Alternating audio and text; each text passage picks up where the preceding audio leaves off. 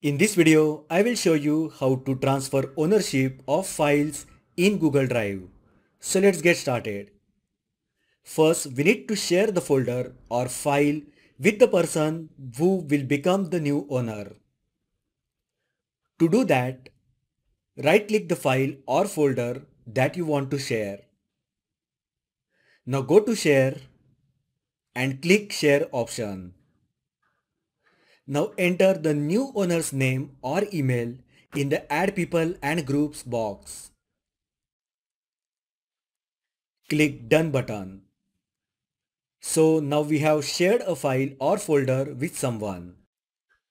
Now we can transfer ownership of that file or folder.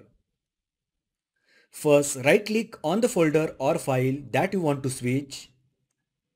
And once again go to Share and click Share option.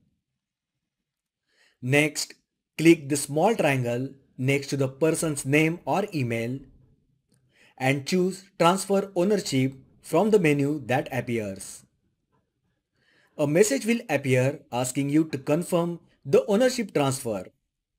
Just click Send Invitation to proceed.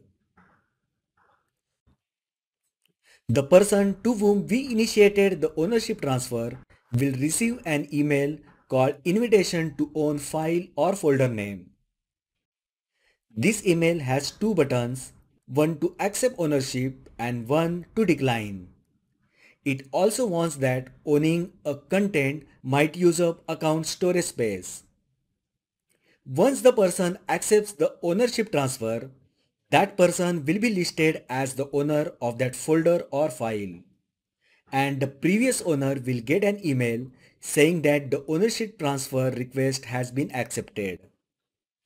So that is how you can transfer ownership of files in Google Drive. If you find the video helpful, then like the video, share with your friends and subscribe to my channel. Thanks for watching and I will see you in the next video.